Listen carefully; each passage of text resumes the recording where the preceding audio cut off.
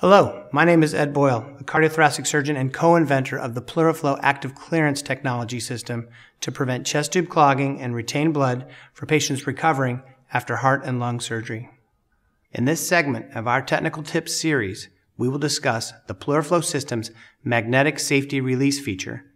A common question for new users of the PleuraFlow system relates to the magnetic safety release feature. This relates to the mechanism for chest tube clearance. A clearance wire and loop is manually actuated to maintain chest tube patency via a coupling of an external and internal magnet.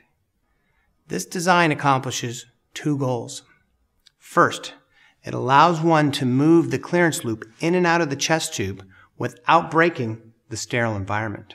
Second, it limits the amount of force that can be applied when advancing the clearance wire and loop into the chest tube to break down clot.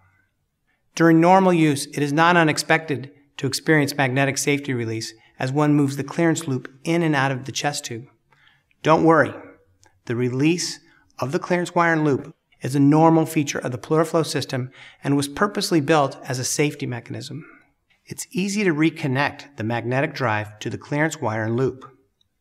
Slowly advance the shuttle over the clearance wire within the guide tube until you feel that click. You can feel the magnets recoupling with the wire. It is important to remember to recouple the clearance wire and loop with the magnetic drive and maintain it in the park position when not being actuated. There are four things that might contribute to magnetic safety release. First, make sure it's not obstructing at the skin suture securement site. This can happen when the suture dimples the tube, creating an obstruction. This can be corrected by having the suture retied so it doesn't obstruct the PleuraFlow guide wire and loop from moving freely inside the chest tube. Second, slow down. The loop may be encountering some resistance from clot that simply needs to be broken down with a slower movement. Faster movements are more likely to trigger magnetic safety release than slower. Third, consider patient positioning. The chest tubes are inserted in the operating room, usually when the patient is laying flat. Sometimes when a patient is repositioned or sits up, it could put a slight dimple or kink in the chest tube.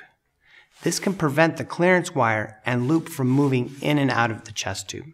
If magnetic safety release becomes common after the patient position has changed, it will often resolve when the patient lies flat again.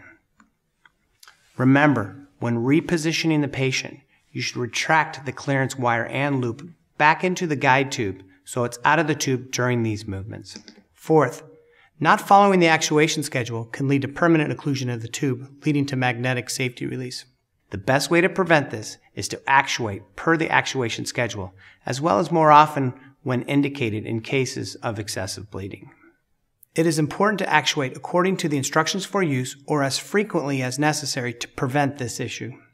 In summary, magnetic safety release is a feature of the device which you will encounter. It's a simple maneuver to re-engage the magnetic drive.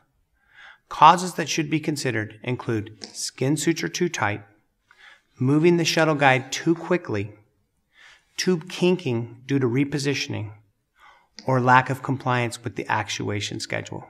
If you have questions, please consult the PleuraFlow active clearance technology instructions for use, contact your local sales representative, or visit clearflow.com.